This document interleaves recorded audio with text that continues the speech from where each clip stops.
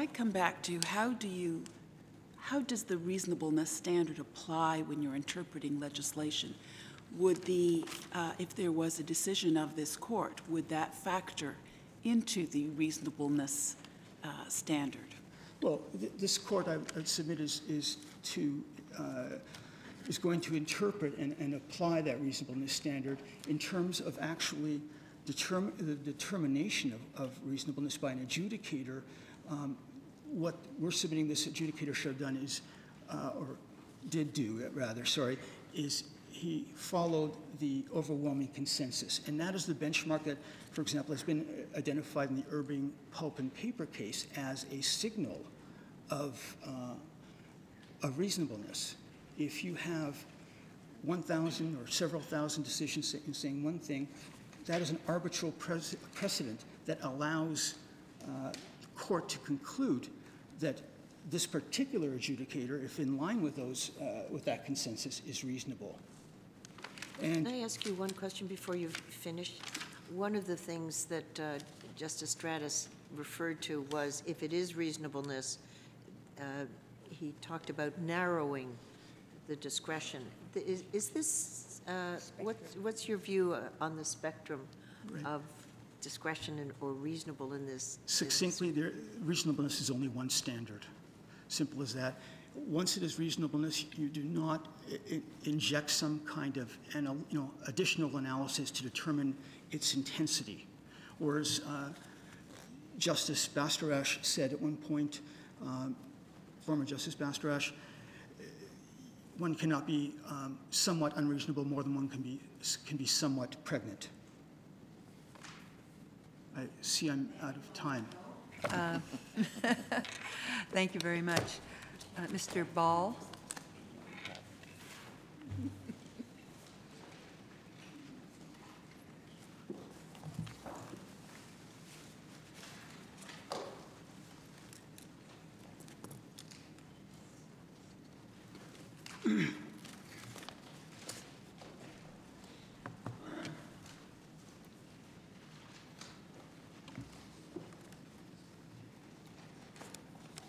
Chief Justice, Your Honors.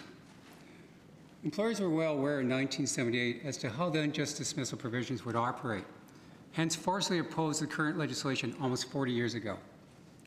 They lost that battle in the parliamentary process, notwithstanding Chief Justice Dixon's 1989 decision in Slate Communications, where it was noted that the values behind the unjust dismissal provisions we're dealing with today have the status of an international human right and represent Parliament's attempt to, inter alia, protect the right to work and to protect employees as a particularly vulnerable group in our society. We are here today. As Professor Simmons notes in our factum, Parliament intended the unjust dismissal concept to be dramatically different from the common law wrongful dismissal concept, something very akin to the arbitrary concept of just cause, something designed to ensure continuity of employment and to prevent arbitrary action on behalf of employers, as described in the Federal Court of Appeals decision of CIBC and Barbera in our factum, a decision by Justice Marceau. As a late professor of England, a well-known authority in employment law, noted in the Arn decision found at tab 12 of our brief of authorities at paragraph 13, he noted in this decision, being fired for being a Saskatchewan Rough Rider fan as opposed to an Toronto Argonaut fan is not just. I think most people in Toronto would even agree with that proposition.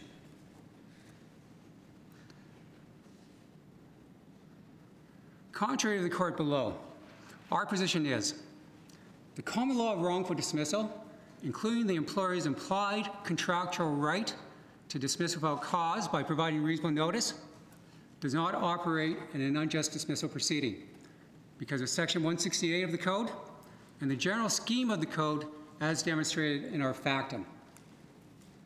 It is established law that the employer has the onus to prove the dismissal is just.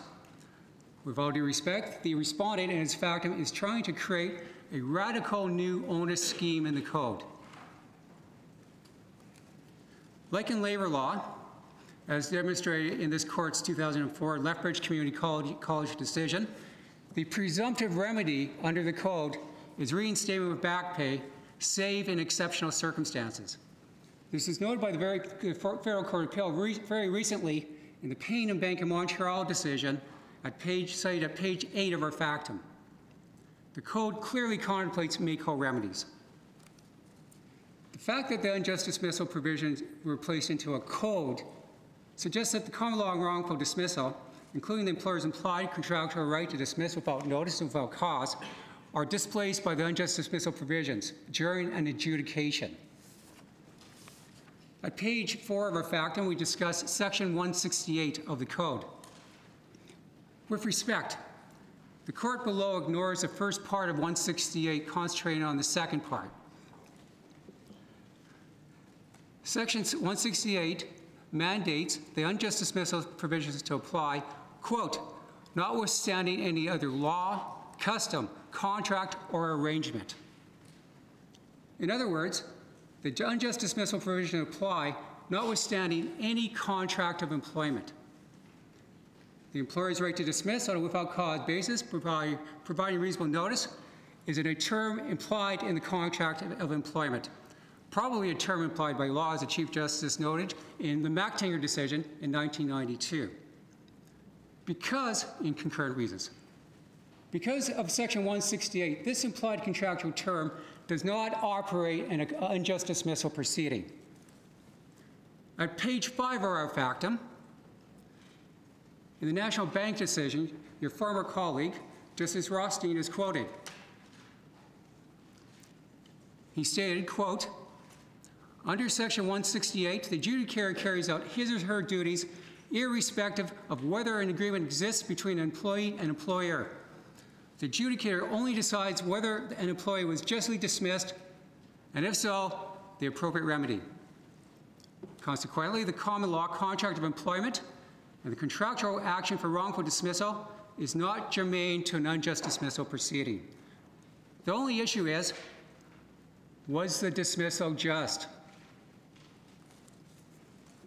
Our organization is very concerned about that the court below has endorsed the adjudication award in Klein and Canadian Mint.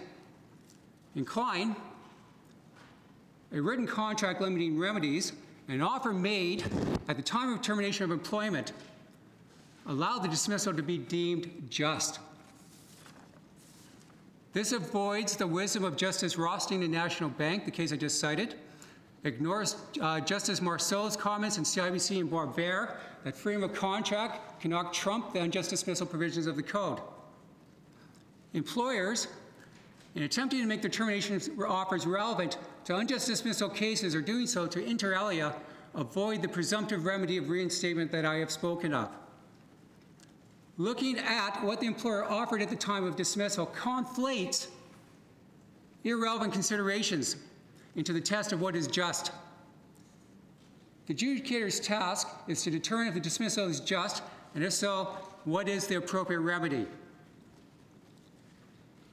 The Court of Appeal, with respect, ignores a catalog of policy considerations regarding inequality of bargaining power between employers and employees, as discussed, for example, this Court's decision in Mactinger.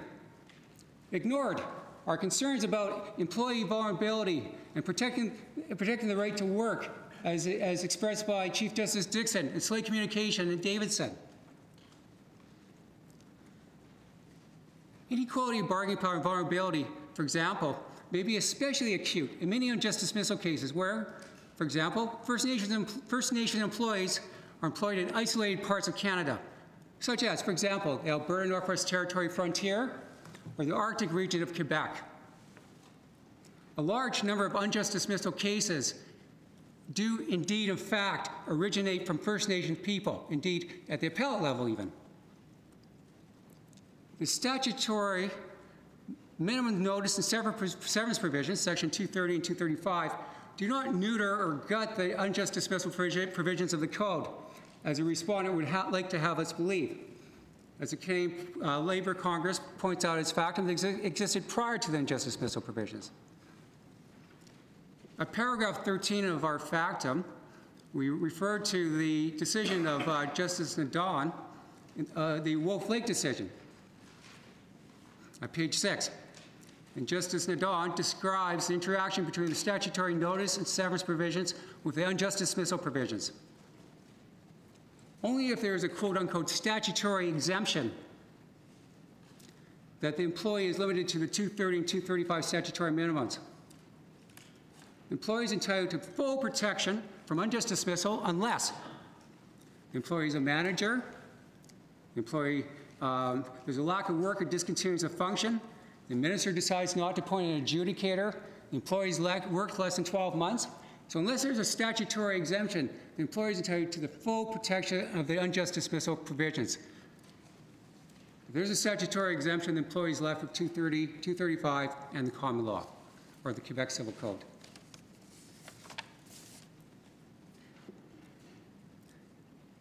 In 1978, Parliament gave employees a new substantive right, the right to challenge or appeal their actual dismissal.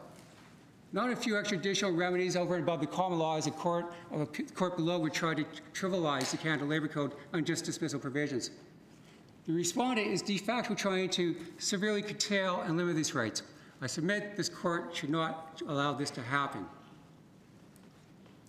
We know in our material that dismissal is often called, and it's one of the principal in arbitral jurisprudence and under the code as well for unjust dismissal, the capital punishment of employment law. It is only justified in the most severe of cases. The legislation, with all due respect, needs to be interpreted with this in mind.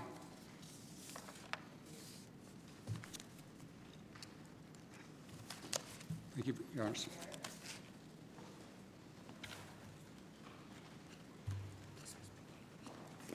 Maybe I'll take my friend's 27 seconds that he has left. This is unusual for me.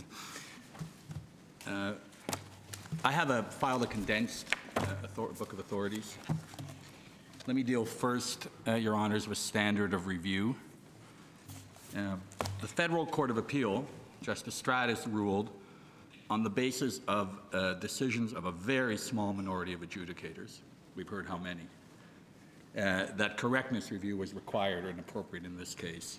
In our submission, this approach to correctness not only runs against the Domtar approach, but this court's post-Dunsmuir decisions. And so at tab 1 of the condensed book, you'll see an excerpt of your decision in Smith and Alliance Pipeline, where following Dunsmuir, this court again confirms that conflicting decisions in and of themselves are not sufficient to displace reasonableness review. If the Federal Court of Appeals approach were accepted, this carries the serious risk of returning us to the 1960s and 1970s, the anasemic approach to judicial review, displacing reasonableness by correctness as the dominant standard of review, undermining the expertise and independence of adjudicators, expert adjudicators. The Federal Court of Appeal found persistent discord, sufficient inconsistency in this limited number of decisions as against the thousands of decisions that have gone the other way. That happens all the time in labor law, and so effectively if that becomes the grounds for this court moving to a correctness standard, judicial review will be fundamentally transformed. Picking up on Justice Isabella's point, far from being inconsistent with the rule of law, respect for strong privative protections has also been noted, including those specifically applicable in Section 243 to these adjudicators, is consistent with parliamentary intent, with the rule of law for finality, expedition, respect for administrative expertise. One last point on standard of review. The Federal Court of Appeal attempted to anchor its decision in this notion that this is a question of central importance to the legal system, which lies outside the adjudicator's expertise, somehow because of inconsistency. And we simply say, first of all, the respondent itself in paragraph 9 of its factum recognizes that that isn't the case. And secondly, just on the Chief Justice's questions, it's not so much how many people are effective. Every labor and employment decision this court makes, by definition, affects employees across the country. The question is what type of issue? Does it transcend labor and employment law? Is it of central importance to the legal system? So for those reasons, we say the standard review is properly reasonableness. And in terms of Justice Cromwell's observation that, well, maybe then this court won't be deciding anything. In fact, if this court upholds as reasonable the adjudicator's decision, then there may well continue to be the odd outlier, but for the most part, virtually all adjudicators have interpreted the code in accordance with the appellant's approach. So you'd simply be restoring the status quo ante.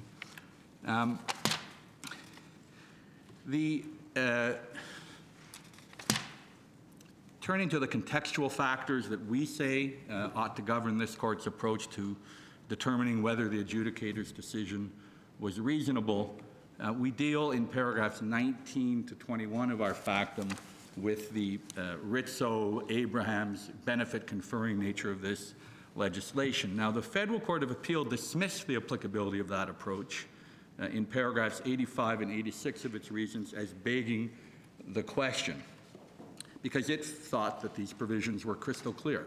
Now, we say that given the overwhelming interpretation by adjudicators, by the Federal Court of Appeal itself, the consensus view of Canada's most prominent labor and employment law scholars, including Professor Arthurs and Professor Simmons, and the legislative history, that at the very least, the interpretation of most adjudicators is open and plausible and reasonable. It can't be that they're all wrong. It's certainly open. And so on that ground alone, it's appropriate also, therefore, to apply the benefit conferring principle, that the interpretation more favorable to the employee, to the extent there's any ambiguity, is the one that this court ought to adopt, at least in determining whether the adjudicator's decision was reasonable. And at tab 5 of our condensed book, I've included Justice Wagner's reasons in the most recent recognition by this court of the appropriate approach to take in interpreting minimum employment standards legislation in the Asphalt Desjardins case, which is completely consistent. Now, the Federal Court of Appeal took a different approach in another way. It relied on the presumption expressed most clearly in paragraph 65 of its reasons that the legislature is presumed not to depart from the common law. But when it comes to benefit conferring employment standards legislation, this presumption simply can't apply. The very purpose of this kind of legislation is to mitigate, redress, and overcome the power imbalance between employer and employee, which is rooted itself in the common law. So we say the Federal Court of Appeal got it wrong. Briefly, there's written submissions on legislative history, particularly in the appellant's factum. I just want to, at the very back of my condensed book, there's a loose insert. And I include that because in paragraph 71 of the Federal Court of Appeal's reasons, the Federal Court of Appeal says, well, there was evidence before the parliamentary committee considering the unfair dismissal provisions that it was aware of the Nova Scotia legislation, but according to the Federal Court of Appeal, deliberately chose not to use the language of just cause, instead using unjust dismissal. Now, Justice Stratis refers to the excerpt I've included from the parliamentary committee, and in fact, when you actually look at what the parliamentary committee was, the evidence there, the deputy minister pointed out that in their consultations with other provinces in developing these new provisions, they looked to Nova Scotia and how their system of protecting persons against unjust dismissal operated. In other words, certainly the deputy minister understood that Nova Scotia protected unfair dismissal through the use of just cause in the same way as the Canada Labour Code was proposed to be amended.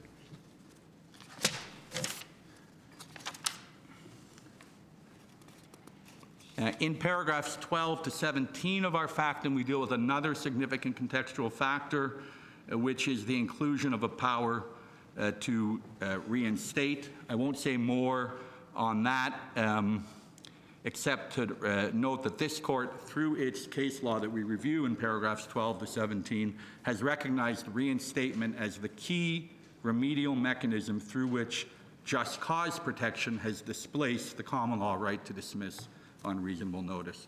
And I've included at tab 8 of our condensed book Professor Dury's discussion of that point.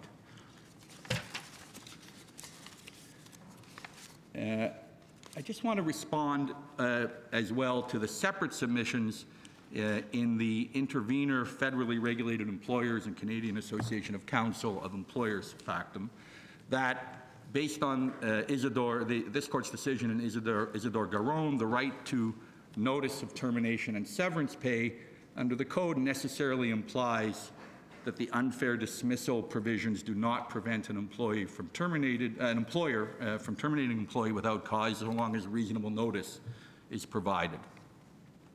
And the intervener also argues in paragraph 25 of its factum that this court's recent 2014 decision in Walmart stands for the proposition that Section 124 of the Quebec ALS, the Act respecting labor standards, the equivalent to the Canada Labor Code Part 3, does not prohibit without cause terminations.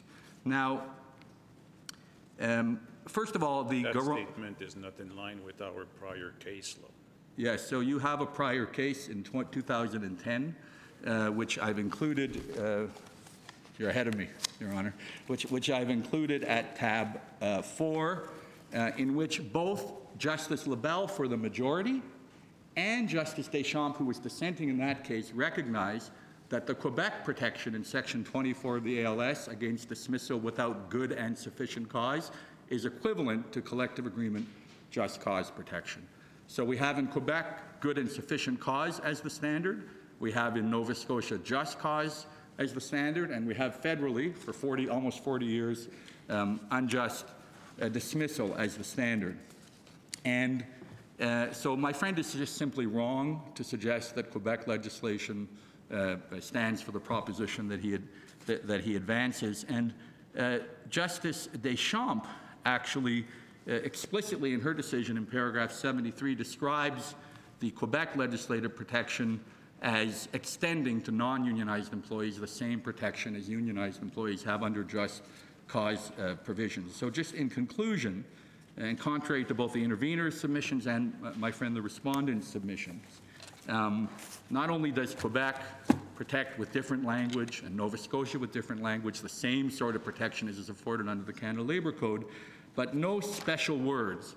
This court has recognized that no special words are required to provide that protection, whether it's good and sufficient cause in Quebec, as I said, just cause in Nova Scotia, unjust dismissal under the code. The intent and effect is to provide equivalent or similar protection as unionized employees have under collective agreements. It's the same in all three jurisdictions.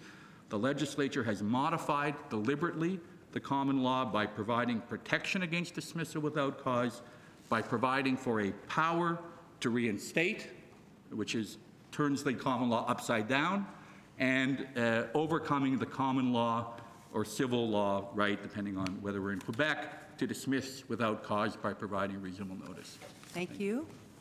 Court will take its morning recess.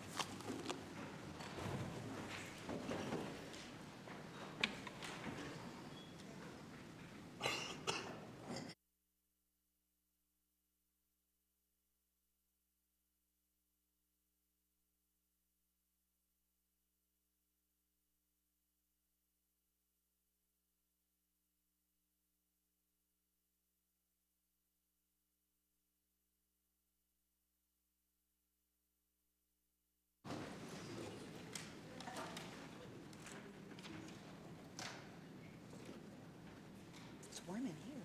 It's never nice.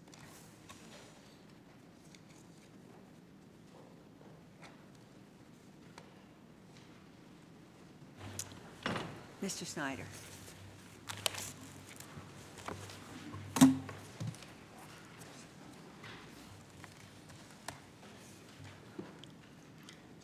Chief Justice, members of the court, good morning.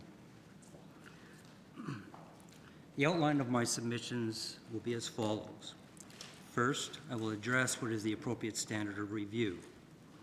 Second, this being a statutory interpretation case, I will review with you in a sequential fashion the relevant sections of the code that substantiate the right to dismiss without cause. My analysis will demonstrate essentially two things. First, that the term unjust, as used in Section 240, means unjustness that can arise in both dismissals for just cause and dismissals without cause. Second, my analysis will demonstrate that the statutory right to dismiss without cause is compatible with a legislative regime that requires employers on demand to require reasons for the dismissal, and that which equips adjudicators with the right to reinstate. Third, I will respond to certain ancillary topics raised by the other parties, including the reliance on the benefits conferring principle, the former minister's remarks in introducing the legislation, and the burden of proof. So I'd like to turn now to the first issue, standard of review. The respondent agrees with the appellant that the appropriate standard is reasonableness. Having regard to the substantive issue that you have to decide here today, that being whether an employee can be dismissed on a without cause basis, is an issue that is not of central importance to the legal system. It doesn't raise a constitutional question. It's not jurisdictional in nature. It's specific to the Canada Labour Code, and it certainly was within the specialized expertise of the adjudicator to decide. I think that this court's relatively recent decision in McLean is dispositive of this issue, and I have enclosed an extract of that at tab 1 of our condensed book, and I ask you to draw your attention specifically to paragraph 38, which I've highlighted for your convenience. And here, Mr. Justice Moldaver wrote on behalf of the majority, of which Madam Justice Karakatsanis, in her separate judgment, had concurred that where the ordinary tools of statutory interpretation lead to a single reasonable interpretation and the administrative decision maker adopts a different interpretation, its interpretation will necessarily be unreasonable. No degree of deference can justify its acceptance. Thus, in our case, you have two interpretations that cannot stand together. Either you can or you cannot dismiss without cause. One must be reasonable, the other not. Now, although Justice Stratus did apply the correctness test, it's important to note that in any event, he concluded that even on the reasonableness standard, the outcome of his decision would have been the same. So in summary, the reasonableness standard applies. If there are not any questions, I would like to move on to the second and substantive question.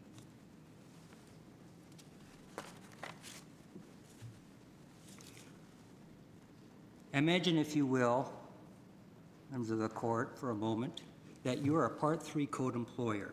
You hire a legal secretary and an administrative clerk.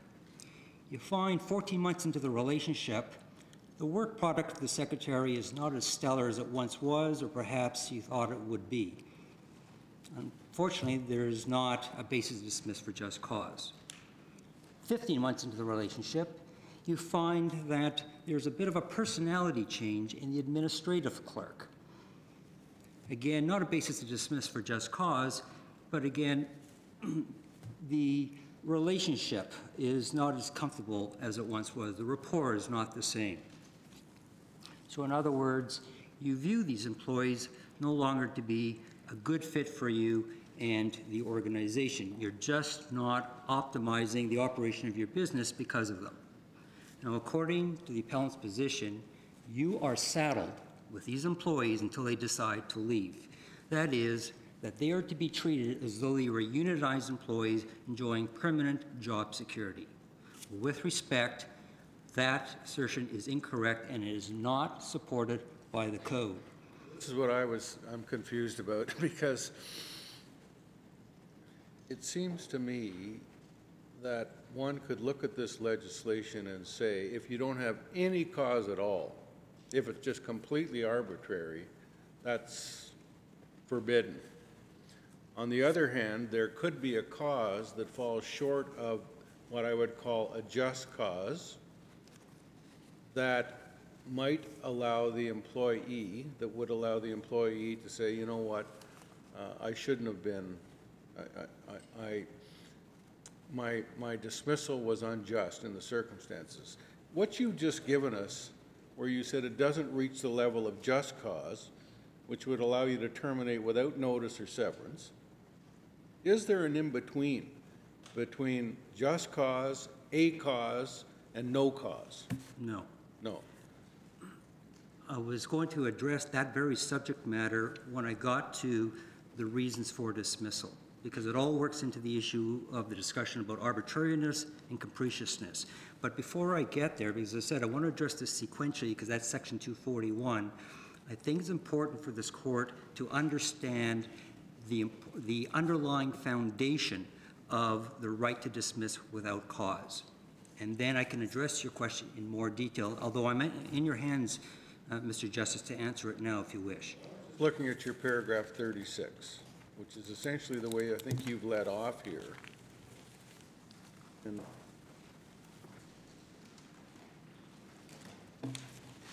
of your factum.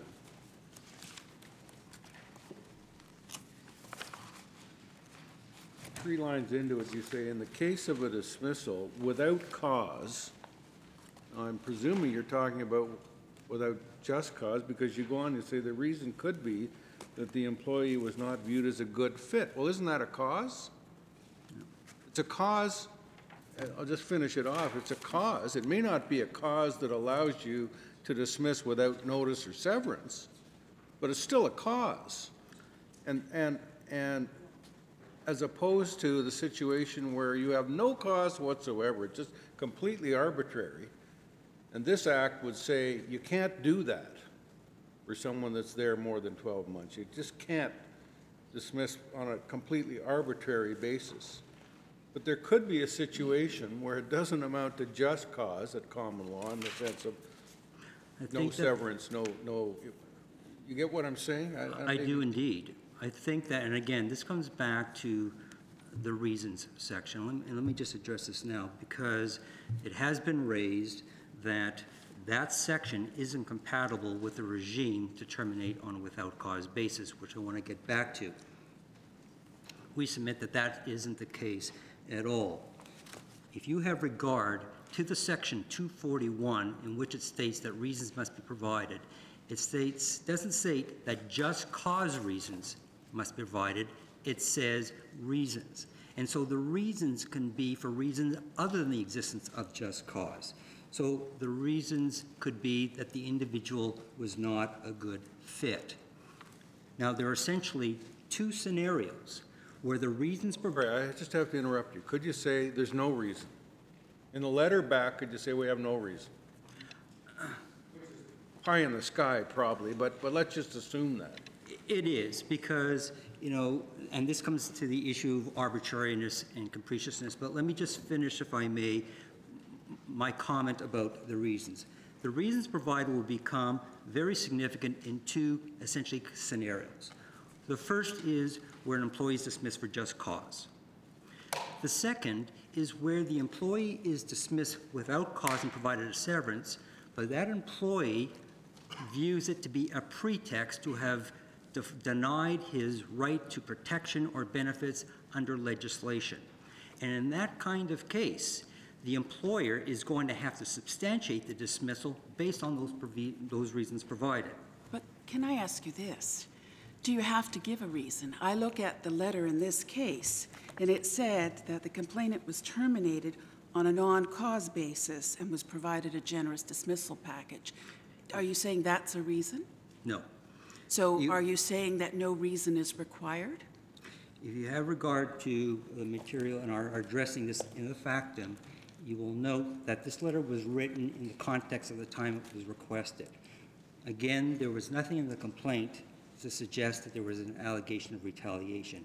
Notwithstanding, all of the predecessor counsel that represented the appellant before my friend Mr. Lenuri were solely concentrating on the adequacy of the severance. So when that letter was then requested, that's what resulted in what's before you today. In hindsight, I was just going to say, in hindsight, reason should have been included in that letter, because Section 241 does state that where reasons are requested, they must be provided. So you're saying then it would comply with the section if the letter had said, we find that we are mutually incompatible, or we no longer have a good fit. Correct. So some reason has to be given. And I'm wondering, why that's the case if you say, under your interpretation, that in fact you can terminate anyone's employment provided you've given them 2 weeks, you've given them notice and severance. Why would you need to give a reason? Again, I've already outlined for delineated two scenarios, essentially, where those reasons provided are going to be significant, where just cause and where there's a pretext.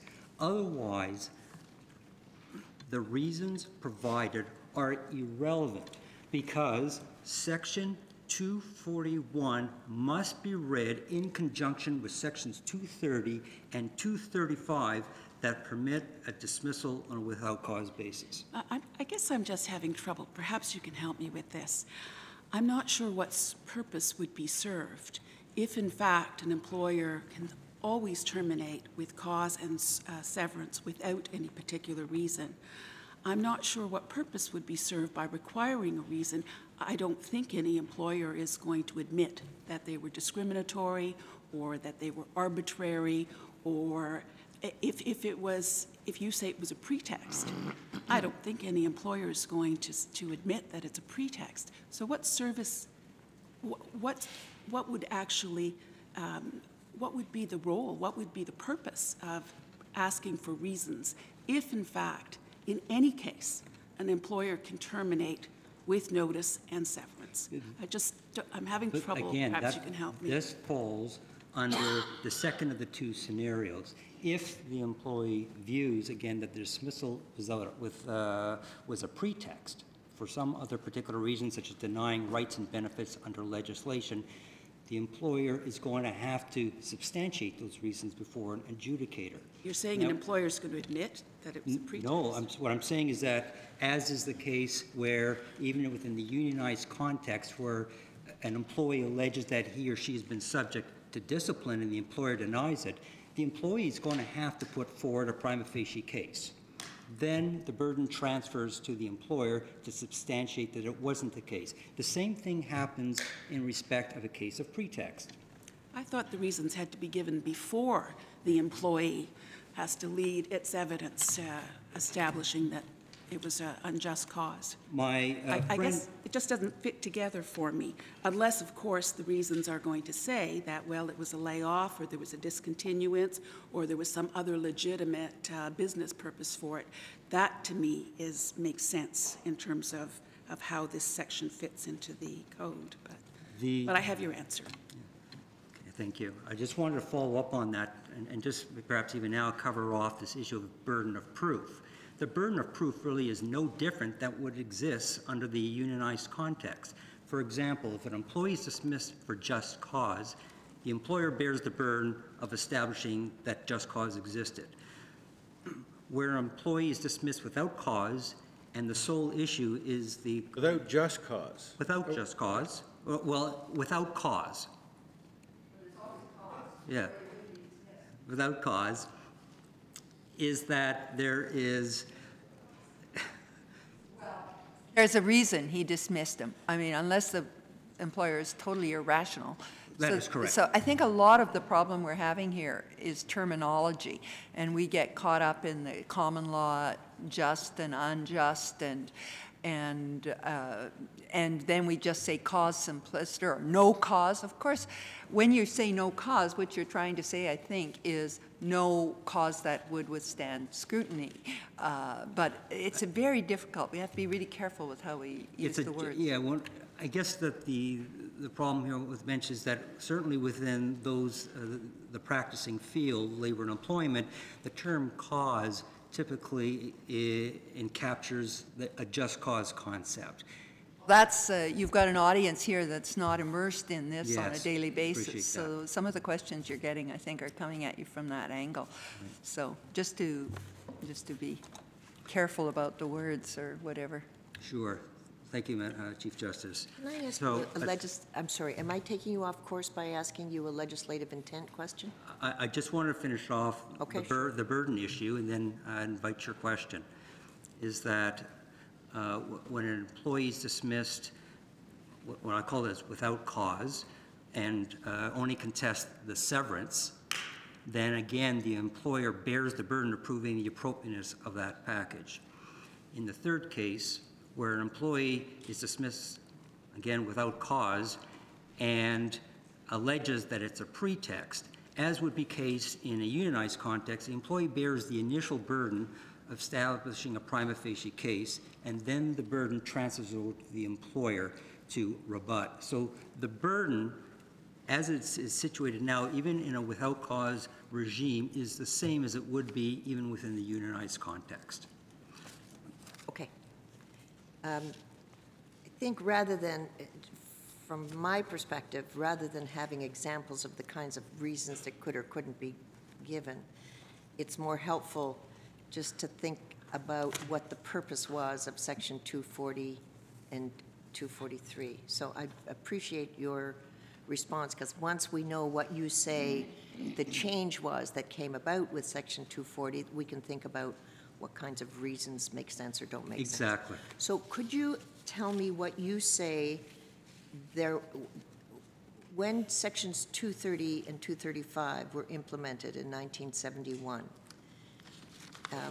dealing with severance pay and termination for those who were under 3 months, what do you say the law of dismissal was for non-unionized employees? Was it the common law? Yes, because they had to resort to the common law to seek remedy. Section 240 brought in an administrative regime to address it internally. And again, I think it's important that you understand from a sequential point of view how 230 and 235 interrelates with... Okay, before we get there, Yes. I just want to talk about legislative purpose. So Yes. until 1978, with the introduction of Section 240, it was the common law, and employers could dismiss without, simply by providing, did they have to do notice or severance pay? You didn't have to have just cause. No, we'll say, yeah, Section 230 and 235 provide for notice Right, and severance okay. pay. So Section 240 comes in. Does it, in your view, change anything about the common law right of an employer in dismissal? Section 168, the first part of Section 168, makes it very clear that the provisions of Part 3 of the Code apply notwithstanding any other law, custom, contract, or arrangement. So to that extent, the adjudicator has to have regard to unjustness as it occurs under the Code. If where the, and the latter part of Section 168 confirms that where a benefit or entitlement is greater under any other law, that can be used by the adjudicator, as it may be certainly persuasive in determining whether or not and how to fashion the remedy. What was there about Section 240 and that scheme that you say changed the common law of dismissal or termination? It is our perspective that 240 simply provided an administrative scheme that provides a basis in which employees under Part 3 of the Code can pursue dismissal complaints that is unparalleled in scope to that which is available to employees under any of the provincial jurisdictions. So let's look at the remedies that were provided. You have reinstatement. You have, according to the Roberts decision, the possibility of progressive discipline. You have compensation that is equivalent to the remuneration, et cetera. I'm looking at the sub 4. So you have a whole range of remedies that are simply not available at common law. Is that right? Yes, certainly, yes, that's correct. So to what extent is the common law of any relevance then in interpreting what is meant by Section 240? And why would we resort to that in deciding what legislative intent was in Section 240, if not to provide what the minister said it was meant to provide, which is an analogous scheme to what exists in collective bargaining? The comments made by Minister Munro are, let me preface this. This court has stated on previous occasions that where a minister's statements made either in or out of the House are ambiguous in of themselves, inconclusive or unclear, is that they should be read with caution. And while Minister Munro's comments are interesting in this case, there are nevertheless certain uncertainties or ambiguities that arise from his comments. Specifically, for example, he states, as was noted earlier, that the Section 240 complaint regime was to prevent arbitrary dismissal. But on the other hand, he also said in the House of Commons that, quote, he was not alleging for one moment that he was matching the standards of collective agreements. On another occasion, which is somewhat ambiguous, is the fact that in a Labour Gazette article that was referenced by my friend, Mr. Munro stated that the Section 240 regime was to be confined solely to deal with terminations for misconduct. But it is certainly indisputable that Section 240 deals with a range of various dismissal types. The bottom line is, and I can provide you a number of inconsistencies and ambiguities that arise from his statements. While they are interesting, they are not conclusive as to the meaning of the term unjust as it's used in Section 240, and therefore they're not particularly helpful in this case. You've made reference to George Adams' decision in Bank of Montreal. Let me say that Mr. Adams, for the record, is has an esteemed reputation in the field of labor law. But having said that, the facts of the case giving rise to the complaint before him was dealing with a just cause dismissal.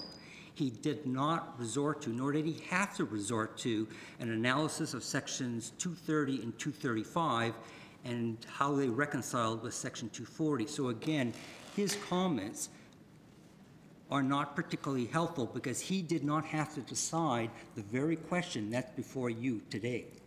The fact that thousands of arbitrators until 1994 saw the scheme the same way, where should we put that in our thinking about what the minister meant and how it was seen in the labor bar? There's been reference this morning about this vast body of jurisprudence in which, as you have heard, states that you can only dismiss for just cause under Part 3 of the Code. That body of jurisprudence, without exception, as far as I'm aware, because the other parties haven't brought anything further to the attention of either the courts or myself, is that they fall within one or two categories. The first category is that they completely ignore the existence of Sections 230 and 235. The second category is that they make brief reference to Sections 230 and 235, but they make absolutely no attempt to reconcile those two sections with Section 240. So it's not surprising that Mr. Justice Stratus's decision found that that body of jurisprudence was, quote, unsupported by authority and logic and lacking in an explanation. And in fact, adjudicator Wakeling, as he then was, also found that that body of jurisprudence was wanting in analysis, as noted in his decision, Shalhoub versus Just-File First Nation. You're going to address this, I assume, but there's an argument that the exceptions in Part 3 dovetail with the other provisions, and therefore the Act is a consistent whole. Justice Cromwell referred you to Professor Arthur's, or referred your colleague to Professor Arthur's. So you'll have to, you keep saying there's a contradiction there, but you're going to have to address that, I think. And again, this all comes back to the operation of Sections 230 and 235 and how they interact with Section 240. In terms, just sorry to interrupt again, in terms of changes to the common law, correct me if I'm wrong, at common law, the employer can fire someone and the employee can't say, I want you to give me a reason. Is that right or wrong? That is correct. Okay, so that's one thing. Unless they were terminated for just cause. But if you're just terminating because you just want to get rid of the person, you don't have to give a reason. What you do have to do is give notice and or severance, Correct. right? So that's one change. The second change is, it seems to me, that if so now the employer says, here's my cause. If that falls short of just cause, that would entitle the employer not to give notice or severance. A big difference, because if the employer falls short of showing just cause at common law, as I understand it, the only remedy is damages. We're not talking about reinstatement or anything else, but here, if the employer falls short of showing any just cause that would allow no notice or severance, there's an extra remedy that's available, a big one, the potential for reinstatement. So that's a second change from the common law, as I see it. Correct. Okay. But again, the reinstatement provision doesn't in and of itself denote that the term unjust means termination only for just cause. And perhaps let me address that if I may. There's no dispute that within the unionized context, reinstatement is a presumptive remedy, but that's understood because in the unionized context, collective agreements specifically say that employees may only be dismissed for just cause. And so there is the concept of job security that exists. Okay, so it's understandable, presumptive remedy applies. However, the principle of job security does not exist for non-unionized employees, and that's recognized by the existence. Isn't that the question here, though? Isn't that the question that we're having to decide, whether the government intended to import that consideration into the non-unionized sector by way of Part 3? I mean, that you're using the fact of it to buttress your argument, but I mean, that seems to be the question that we have to decide. But what I was going to finish off with saying is that the concept of job security doesn't exist because of the existence of sections 230 and 235, which recognize a statutory right to dismiss without cause. So again, to echo the Chief Justice, what's your response to the appellant's argument that really that has a narrower application than what you're suggesting? Because I think that, again, this all comes down to the court that is focusing on the reasons that, again, are being given. And that is to say is that the reasons given are relevant in two scenarios, which I outlined earlier, but it is irrelevant otherwise because that section has to be read in conjunction with and is compatible with sections 230 and 235, which permit a dismissal on a without cause basis.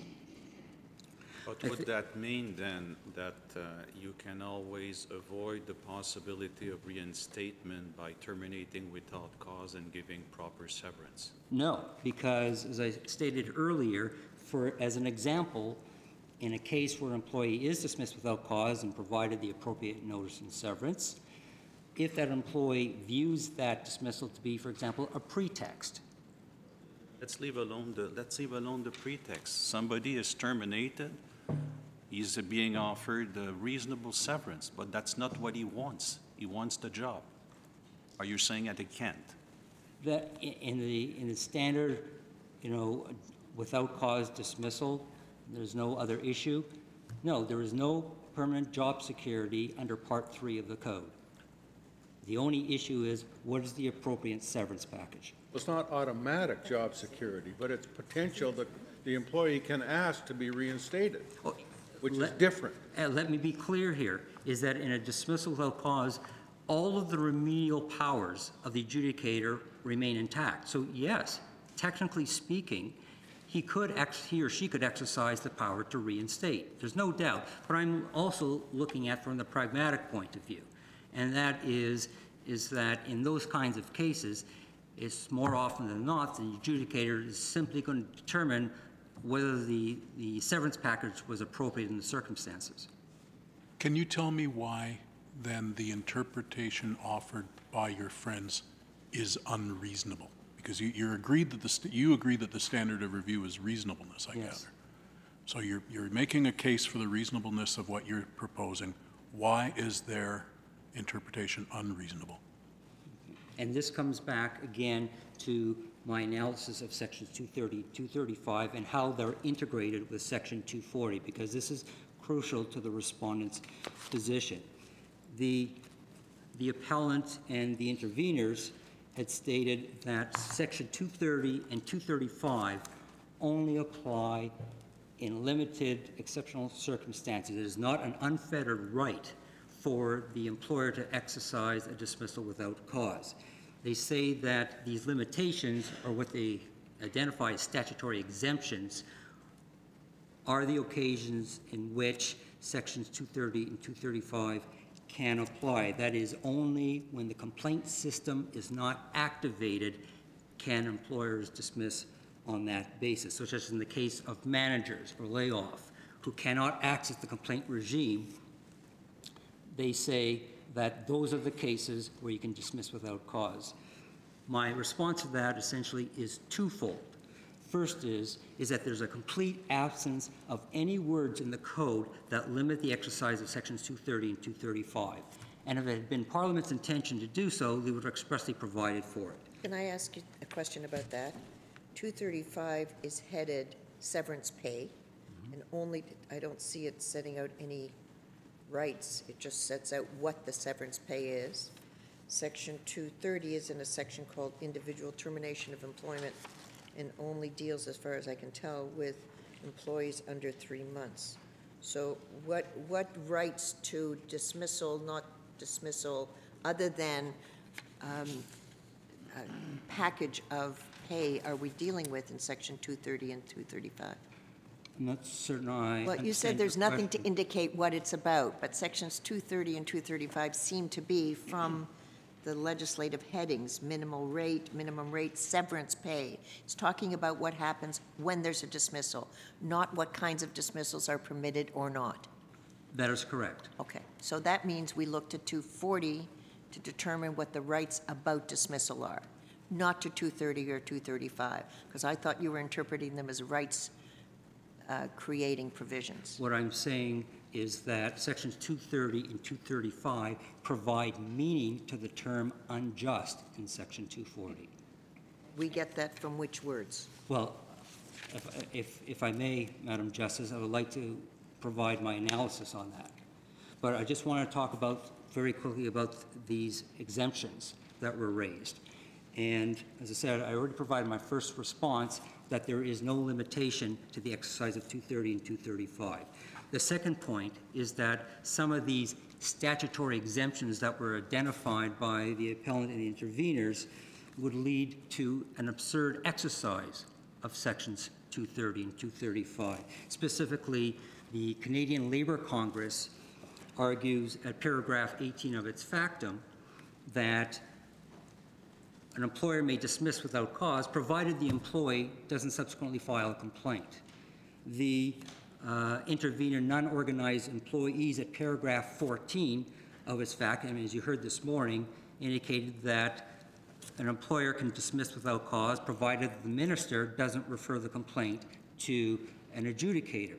So, according to their logic, the statutory right to dismiss without cause is wholly predicated on whether future events happen. And that, with respect, means that a scheme is uncertain, unpredictable in its application.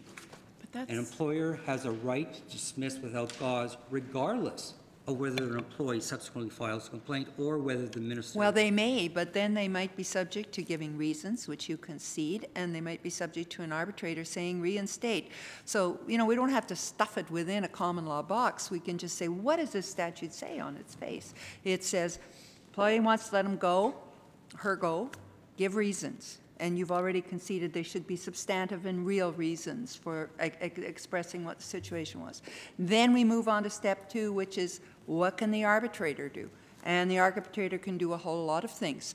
And one of the things he can do is order reinstatement, which follows the job security line.